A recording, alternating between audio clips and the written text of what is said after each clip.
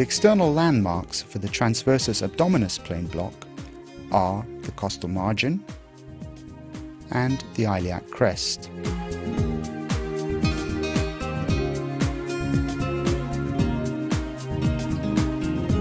The probe is applied across the mid-axillary line.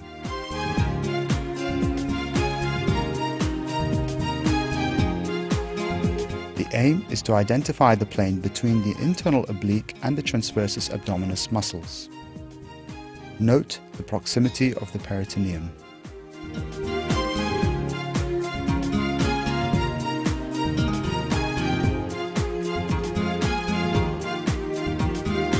The needle is inserted and the tip identified and carefully advanced through the external and internal oblique muscles.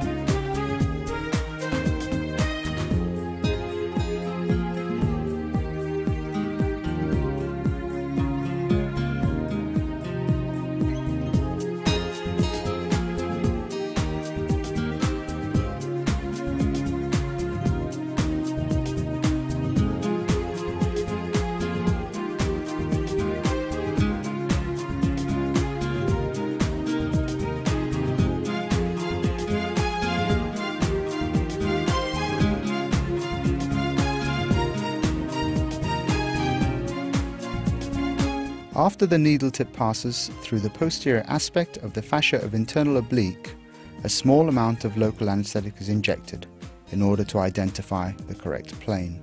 The desired volume of local anesthetic can then be carefully injected.